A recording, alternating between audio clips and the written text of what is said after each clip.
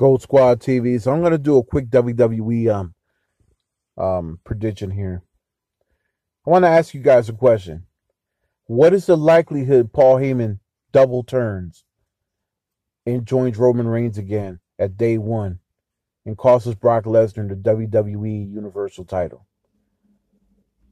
I have a really good feeling, just me personally, because the storyline really says it's going to be that way, where Paul Heyman's going to end up double turning on Lesnar and double crossing him to keep the belt on Reigns, which would lead to a WrestleMania match, which will be the blow off, which will be the 1 billionth time they have to wrestle at WrestleMania in general, which I think Lesnar will finally defeat Roman Reigns for that belt, or somebody else is going to get a title shot for that belt.